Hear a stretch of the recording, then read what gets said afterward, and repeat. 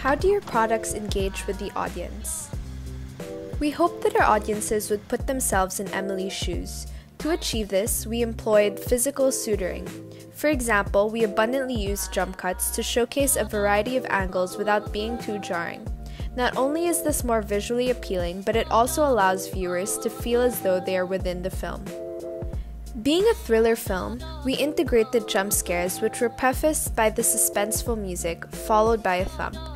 Through these sound effects, leitmotif was established. By inflicting anticipation, audiences are kept on the edge of their seats awaiting another jump scare.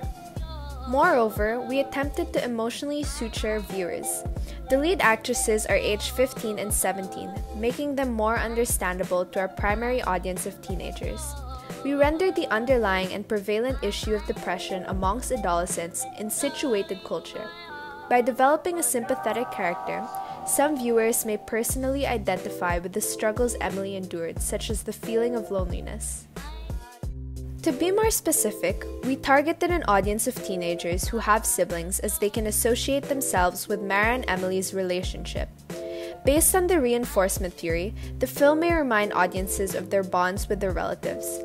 Having shown Emily's grief after the presumed loss of her sister, viewers may continue to value their existing relationships. Mara, alongside other AS and A-level films, were showcased in our school's film festival called the Merlion Film Festival.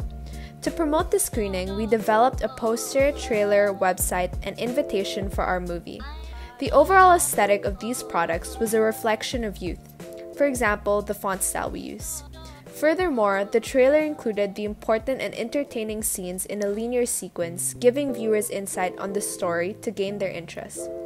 As for the synopsis in the film website, we kept our write-up short yet interesting and asked a rhetorical question to elicit thought amongst individuals. The Merlion Film Festival was advertised profusely on social media. It proved to be a functional marketing tool as it is accessible to anyone with internet connection. While YouTube and Facebook were used to share a trailer, Mara's poster was distributed throughout the school. This helped raise awareness for our film.